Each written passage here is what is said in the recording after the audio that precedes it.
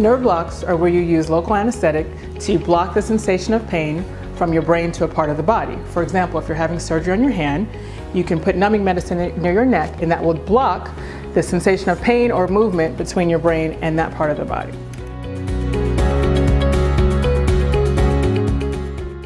There are two major categories of nerve blocks, right? You can have a regional nerve block where, like I said, you're blocking a region or a limb, or you can have neuraxial, where you're getting an epidural or a spinal and blocking a whole section of your body at the same time.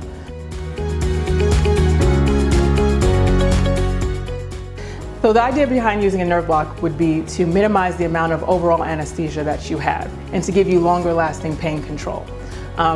You must be familiar, you probably are familiar with general anesthesia where you go to sleep and you get the gas and the breathing tube, and you're familiar with pain medicines like Percocet and Loricet. Well, all those make people a little confused, a little sleepy, sometimes a little nauseated. If we do a nerve block, we can avoid using a lot of those and minimize those reactions.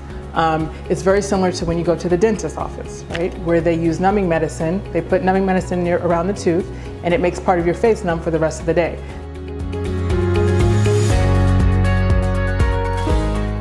Let's take the example of the total joint, of the total knee replacement.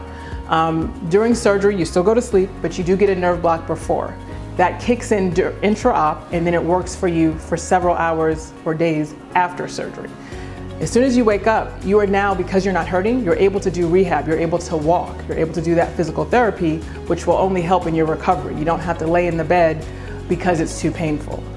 So that's one case where nerve block would help with your early recovery. Also, for example, if you're having a belly surgery, perhaps a colectomy, a hysterectomy, or even a C-section, we can do a specific type of nerve block called a transverse abdominis plane block.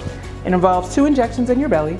It numbs up the nerves that control your skin and gives you a band of numbness that lasts for about 72 hours. Imagine if you've had that hysterectomy and now I can guarantee some numbness and pain control. Well, you can get up and go home that same day. You don't have to spend overnight in the hospital anymore. That's one of the places where it would be beneficial to have a nerve block.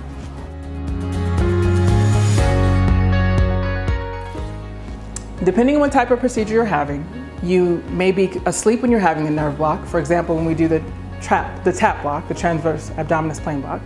Or more likely, you'll be awake when we do the nerve block, because as we're working around nerves, we want to make sure we get some feedback from you. But we definitely give you some sedation medicine so you don't mind so much. And people tend to tolerate that pretty well. We do nerve blocks on teenagers all the way up to elderly patients.